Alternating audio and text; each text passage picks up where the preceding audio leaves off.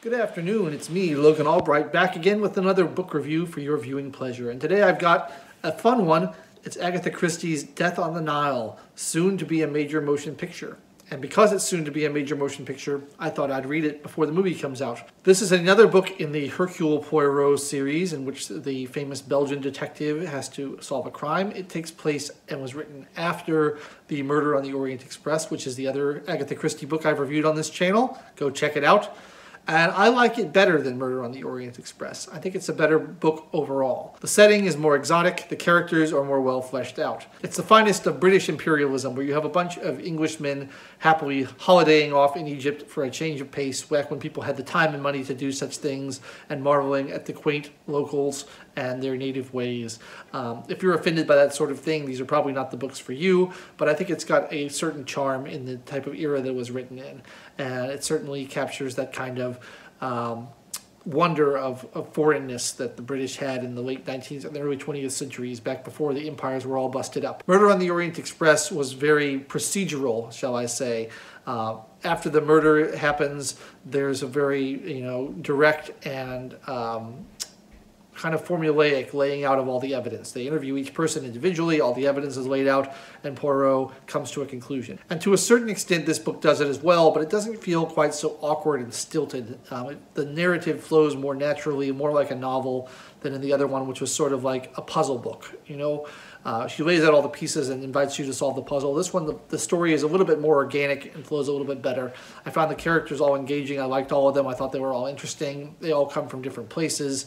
Poirot is always a delight. He's very wise. He's got a lot of words of wisdom that are applicable even today, and it's nice to hear his perspective on life. She also spends a long time building up to the murder. It doesn't happen right away. It's almost halfway through the book before the murder actually happens. So you have plenty of chance to learn about all the characters and learn about the situation and try to figure out what's going on before anything happens. And I like that. I like that build-up. I thought that was good. The only place where I will say it is a little bit weaker than Murder on the Orient Express is I think that the mystery is easier to work out and easier to figure out what's going on than in that one. But that doesn't really bother me. I'm not really trying to figure these books out ahead of time. I'm along for the ride and enjoying them.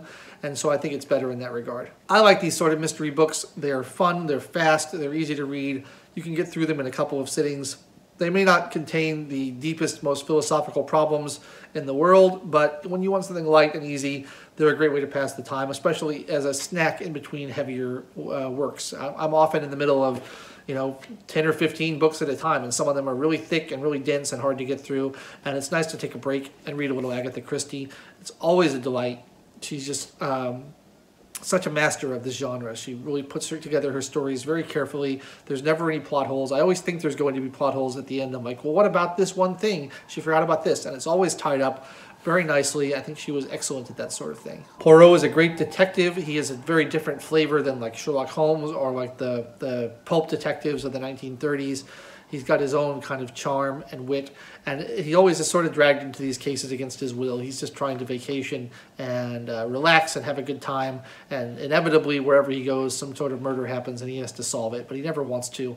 So it's the reluctant detective. I think that's sort of a fun device. It reminds me a little bit of the Father Brown stories by G.K. Chesterton, in which the detective is also a priest, and you get a little bit of a similar vibe, that the kind of wisdom and reserve and not really wanting to get involved but having to out of a sense of duty, and that's what I like about Poirot.